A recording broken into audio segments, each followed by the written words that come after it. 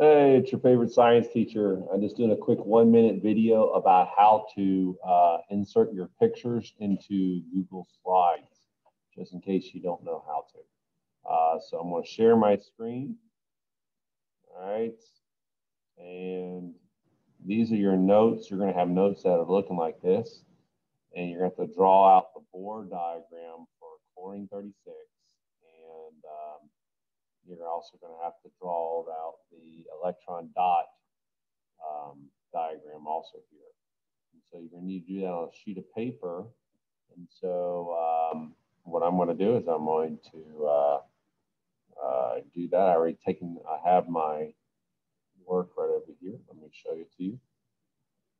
Okay, you can see that. Let's pretend that was chlorine 36. All right, what I'm going to do is I'm going to take that picture. Boom.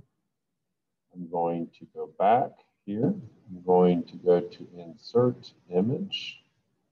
I'm going to upload from the computer. All right, I'm going to go to my pictures. My camera roll. It's the last image I have. There it is. It's inserted. And I'm going to make it smaller. All right, I can try to fit it in if I want, or I can even just put it on the next slide. All right, or I can even make more room here. So I can have room for this. So you can see there is my image. And if I wanted to zoom in, I can zoom in, or and I'd probably even put on another page. So I'm going to add a page.